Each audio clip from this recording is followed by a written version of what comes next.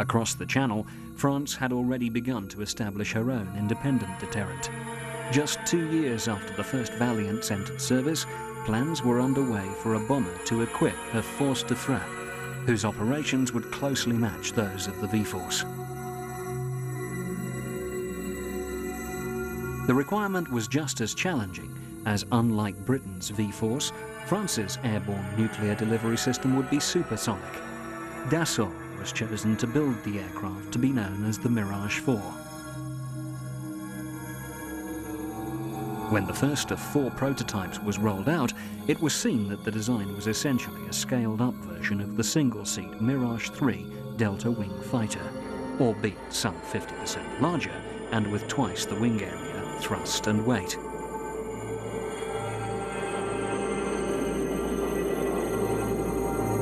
The Mirage 4 first took to the air in June 1959. In spite of its size, the performance was outstanding. A top speed of Mach 2.2 closely matched that of the fighter. The Mirage 4 became operational with the force de frappe in 1964. Now all 3 of the wartime Allied big powers possessed the ultimate weapon of destruction.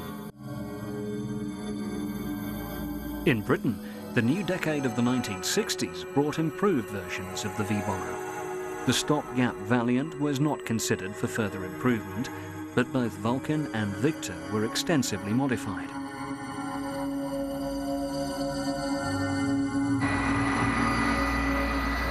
The Vulcan B Mark II introduced a new large-span wing, together with upgraded Olympus jets and a comprehensive ECM equipment fit. The new wing, with a dramatic double kink leading edge, greatly improved high-altitude performance, as well as extending range by 50%.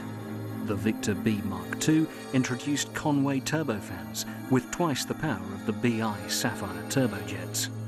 Coupled with a slightly longer wingspan, these also improved high-altitude performance and range.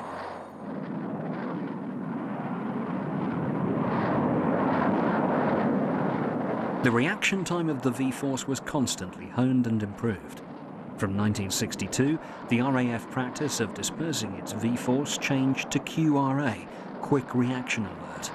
Once alerted, flights of 4 V-bombers were dispersed to the secondary airfields, where special hard standings, complete with electrical supplies and minimal crew comforts, had been constructed by the runway's edge. Each squadron was tasked with having 1 aircraft at 15 minutes readiness throughout the year. But this was not enough against a surprise nuclear attack. The QRA system allowed each squadron to maintain 4 aircraft at 4 and later 2 minutes readiness.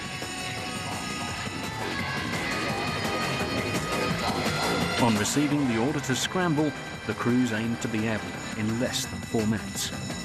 Upon reaching the aircraft, the first priority was to get the engine started. The Sim Start system, introduced on Mark II Vulcans, brought all 4 engines to life simultaneously, a greatly reduced response time. Within just 35 seconds of engine start, Vulcans could begin to taxi, whilst the Bloodhound SAMs protecting the main bases prepared to take on any incoming raids.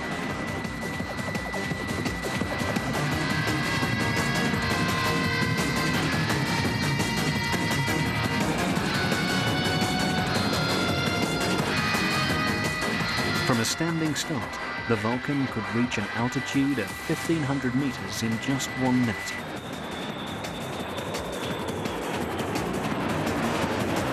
And climb to over 12,000 meters in just 10 minutes. Each crew knew its destination as soon as it joined the squadron. Since 1958, Bomber Command and SAC had adopted an integrated bombing plan. The grand strategy was beyond knowledge of those at squadron level, but it certainly appeared that the RAF's role in an all-out nuclear exchange was to clear a way into the heart of the USSR for SAC bombers. After takeoff, the crew flew with flash curtains fully zipped up. The entire pre-planned route was flown by radar and instruments alone.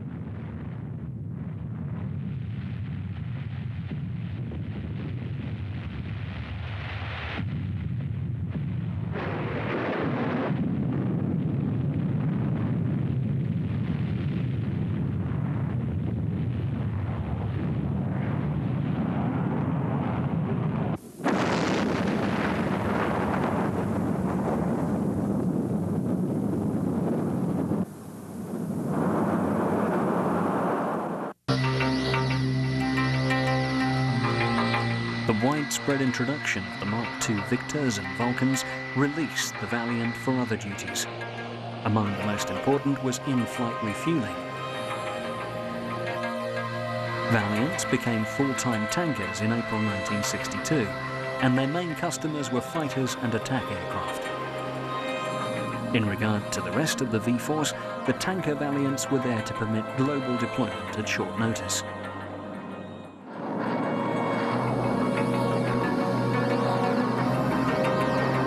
By the end of 1962, the V-Force was at its zenith, having achieved its intended maximum strength of 144 bombers.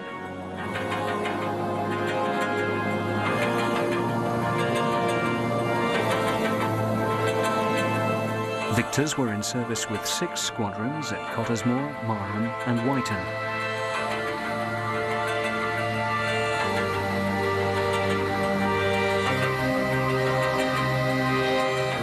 There were 9 Vulcan squadrons operated by 3 wings at Scampton, Waddington and Coningsby.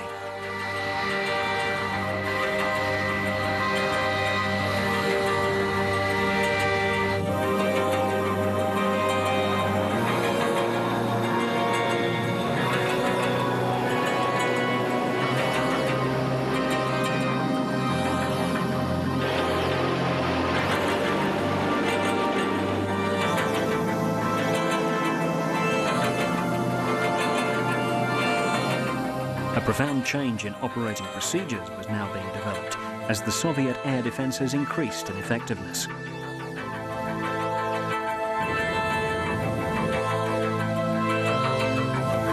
The shooting down of an American U-2 high-altitude reconnaissance aircraft over Sverdlovsk in 1960 has been regarded as signalling the end of the V-bomber's effectiveness, but that was not the case.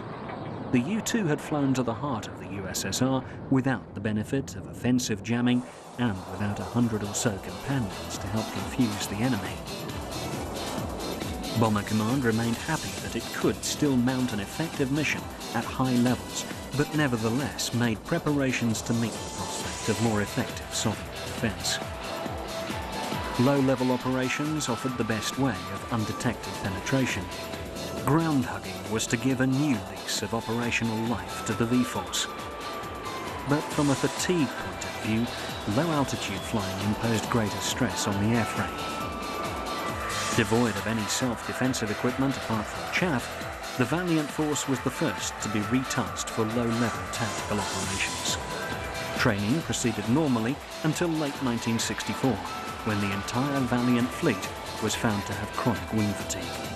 All were quickly withdrawn from service.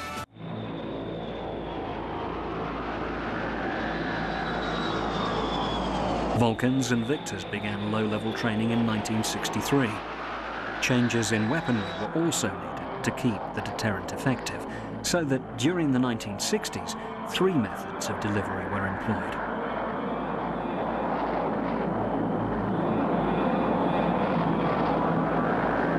Mark I versions of the Vulcan and Victor had progressed to an improved version of the Yellow Sun freefall bomb, which required them to make a pop-up maneuver to release the weapon from medium altitude over the target.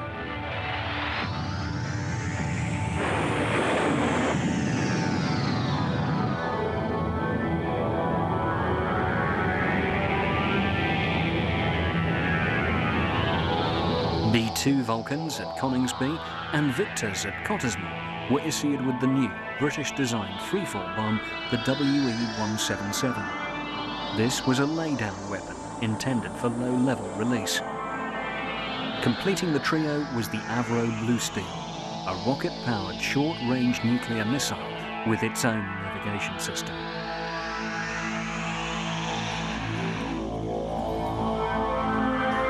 Powered by highly volatile fuel, Blue Steel proved to be notoriously difficult to integrate under both Vulcan and Victor. Modifications had to be made to the bomb bays and avionics to accommodate the weapon.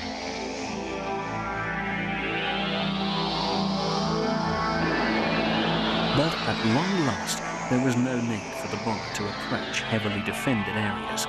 Blue Steel could be released from 185 kilometers away and climb to 21,000 meters before diving onto its target at Mach 1.8 and detonating a 1 megaton warhead.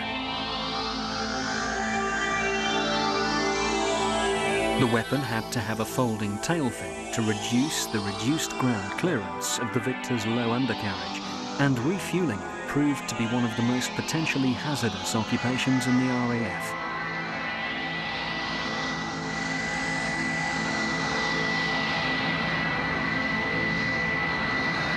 Avro built 57 production Blue Steel missiles, which were shared among 5 V-bomber units. The weapon became operational in late 1962, equipping 2 Victor squadrons, numbers 100 and 139 at Wittering, as well as 3 squadrons of the Vulcan wing at Scampton.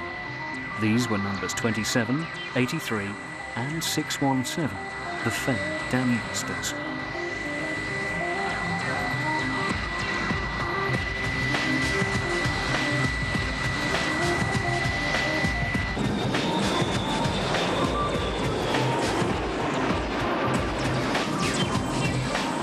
From mid-1964, Blue Steel was modified for low-level launch to match the new operational profile, although this imposed a severe penalty by cutting range to a quarter of that at high level.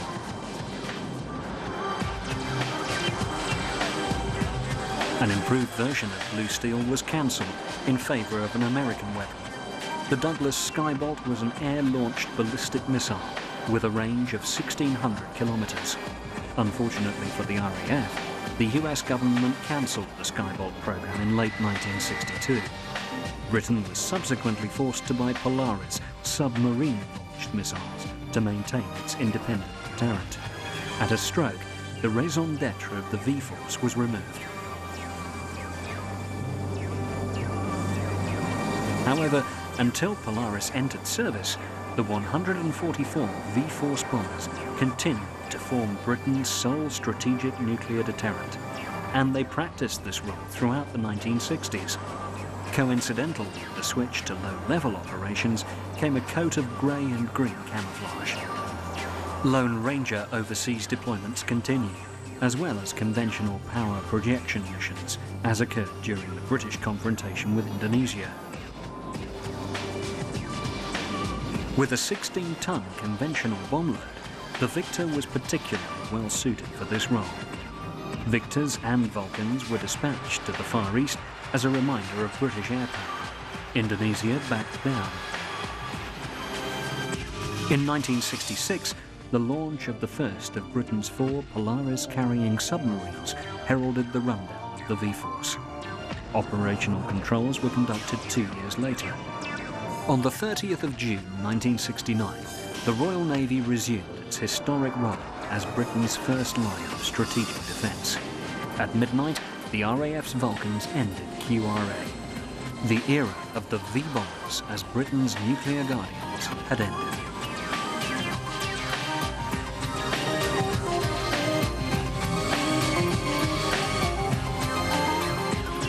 Victor and Vulcan squadrons disbanded or were converted to other duties, such as in-flight refueling or strategic reconnaissance. Since the retirement of the Valiant, Victors became the RAF's sole tanker assets. They carried out this important role for 30 years. 1 squadron of Vulcans was retasked with long-range maritime radar reconnaissance. The Vulcans expanded their conventional bombing role, but also continued to carry WE-177s. Based in Britain and Cyprus, they had 2 main roles: NATO theatre nuclear strike in support of British national interests. A tactical form of WE-177 is now carried by the Vulcan's successor, the Panavia Tornado Interdictor strike aircraft.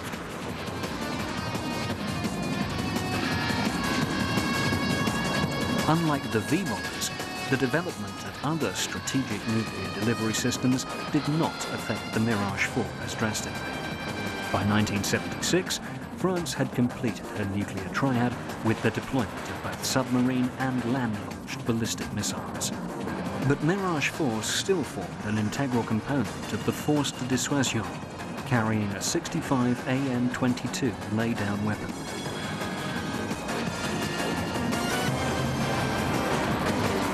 A standoff weapon finally arrived in 1980, when 18 Mirage 4s were converted to IVP standard to carry the ASMP missile. They also acquired a new Antelope 5 ground mapping radar and modern navigational attack systems. The IVD-ASMP combination entered service in 1985. Over 30 years of Mirage 4 operations came to an end in 1996. It had been augmented and then fully replaced in the nuclear strike role by its successor, the Mirage 2000N.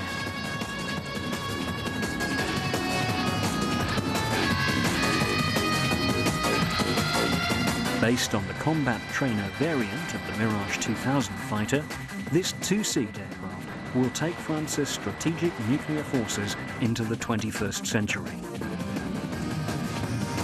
The Paloma computerized mission planning system is a far cry from the firmly low-tech method of mission planning employed by the forebears of this aircrew. Digitized maps allow the crew to plan a route, taking into account the latest threat reports. This information is then fed directly into the aircraft's onboard navigation and attack system.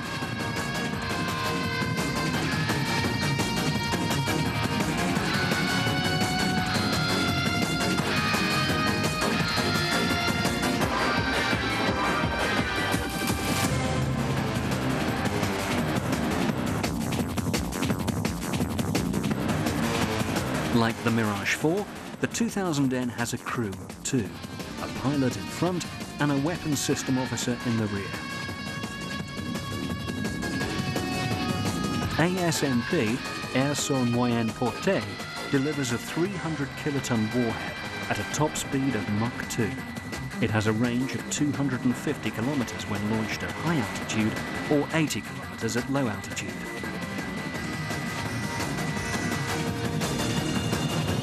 The end of the Cold War has brought about a relaxation in the defence posture of both independent nuclear deterrents.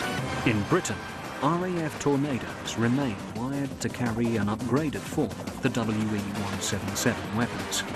The Armée de l'Air has two 2000N versions in service, the NK-1, tasked solely with nuclear strike, and NK-2, tasked with conventional strike but able to carry ASMP.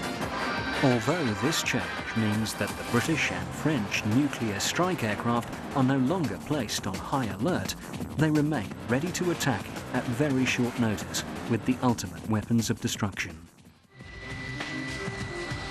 Throughout the Cold War, Britain and France's independent nuclear deterrents symbolised their status as global powers. In view of the mightiness of the US Strategic Air Command, it is unlikely that these greatly troubled Moscow. Yet the prospect of over 140 V-bombers and a smaller number of Mirage 4s attacking every major city in the Western Soviet Union undoubtedly counted as a third and important factor in the power equation. The majesty of these graceful bombers will never be eclipsed.